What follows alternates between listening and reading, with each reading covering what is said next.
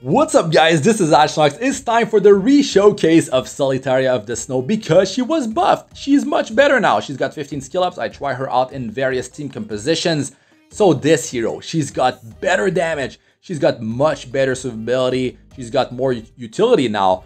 Very, very good. I mean, much better than before. So I'll break her down, pros and cons to using this hero. So she's got an imprint for some effectiveness, which I like.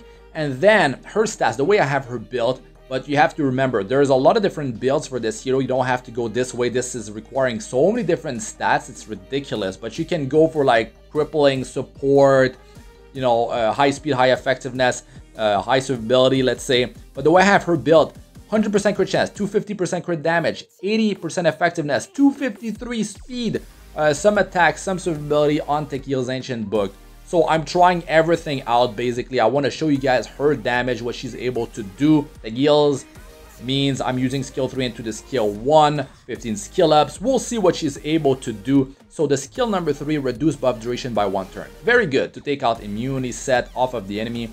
And it's important that it happens, right? You don't want that to get evaded. You don't want to miss that. You don't want the 15% innate resist to trigger, because that would be terrible, right? You take the immunity off because of that immunity set, and then you land stun, 100% chance, hopefully, right? And then you land the stun. That's huge. Stun is so powerful, and also you're pushing back their combat units by 30%. So stun, they're losing their turn. They have to gain all their combat units on the next turn to go, right? That is a big deal. Now, this hero has a big problem. And that problem is unable to buff debuff. If she gets that debuff, oh, you are in big trouble. Not as bad as before her buff, but still really bad. Because her skill 3 gives her a barrier that scales off of her maximum health. That you will not get from buff block. And then she gets stealth at the end of her turn. That's good. That's much better than before. Before it was on skill 3 for 2 turns. So I like that. But if you have buff block, the stealth is not happening. Also, she get a special buff, unique buff for herself called Daydream, which cannot be removed. But if you have buff block, it's not happening on her. And you need the Daydream to make things happen.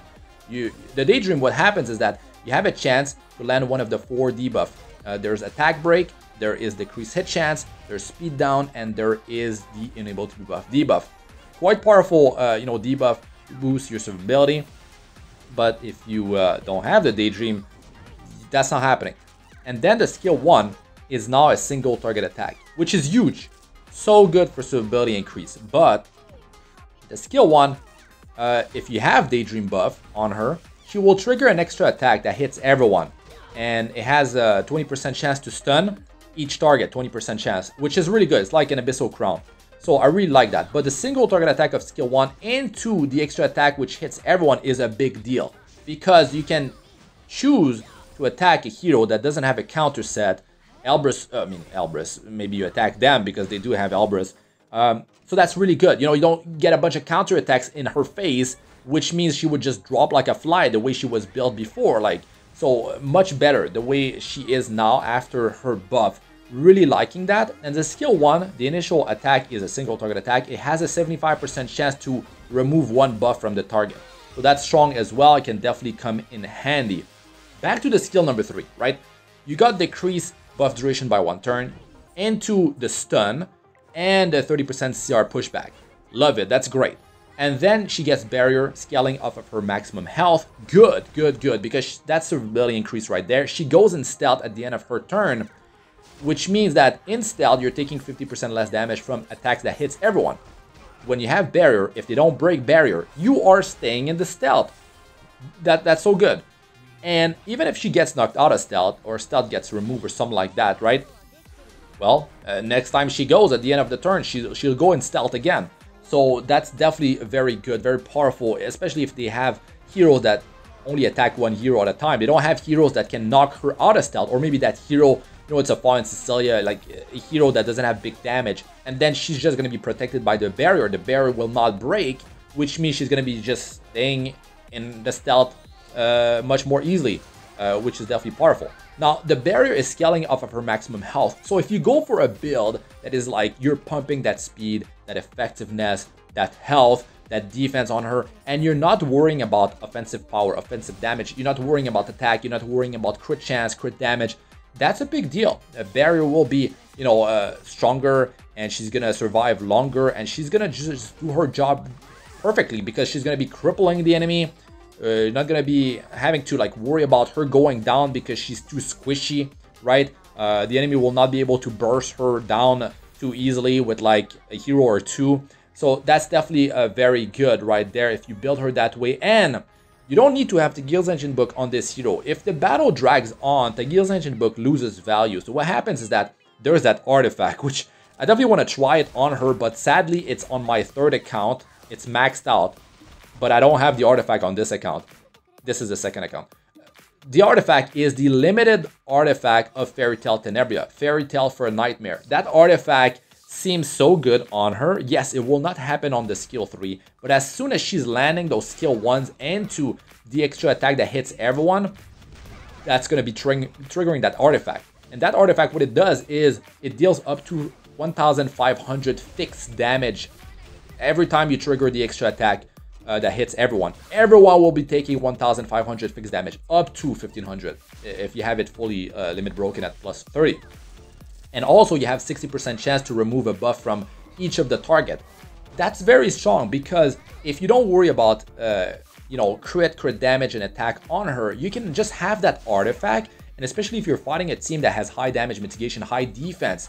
Because right now with my stats, guys, you have to understand I'm dealing like around 2,000 damage versus like really tanky heroes. And that's not that great. But if you're like dealing pure damage up to 1,500 per target every time that skill 1 is triggering the extra attack that hits everyone, that's a big deal right there, man. Like, could you imagine you have so many more stats for speed, effectiveness, and survivability, and barrier is going to be thicker, and you could have more effectiveness, so your debuffs will be landing more reliably, and she's going to be getting more turns, which means she can kind of like, not stun lock, but she can stun pretty heavily one hero, right? That hero will be not doing too much. She does have 18% effectiveness from her awakening too, so it makes it so much easier to land your debuff, plus the imprint, the self-imprint, more effectiveness right there. And that's not the only way you can build her, right? You could have a hybrid build. You could have some damage on her, but you don't push the crit damage too high. Maybe you have 100% crit chance to, you know, work with Challenger Domino, maybe combo her with C-Dom. Maybe you have some attack built in her, but you don't have crit or crit damage build, but at least you're going to have more stats for speed, effectiveness, and health and defense. So yeah, definitely different ways to build this hero. She does have 115 base speed, guys, so this is not the right hero for an opener. If you're fighting teams with 128 base speed openers, you're just going to get outsped too easily, even if you're using an imprint, because they could just use a speed imprint as well, and they're just going to open on you, and it's going to be a disaster, especially if they land buff block, which is such a massive weakness of this hero that you have to remember and deal with it. Don't fight a team that can put that on you so easily. Make sure you can cleanse it, deal with that, right? Other artifacts that you can have on her. There's the 5-star artifact called Bloody Rose. It will give her up to 60% effectiveness on single target attack, which means skill 3 and the skill 1 before the AoE extra attack, right? And that's very good. 60% effectiveness, nothing to scoff at, right? Plus the 18% from Awakening, the imprint. Like, you might not need so much effectiveness on her to reliably land, you know, the stun. So that's really cool right there. So that's definitely a viable artifact. Another one could be, of course, the Guild's Ancient Book is so strong because you're making things happen as soon as she goes. Skill 3 into the skill 1 is a big deal, right? And something I didn't mention is that skill 3, you get an extra turn for 20 souls, right? But also extend the duration of the buff, the barrier, by 1 turn. So you don't lose a turn there, which is cool. And the skill 3 only has 3 turn cooldown, which is insane, guys. Imagine, you're soul burning, that's down to 2 turn already.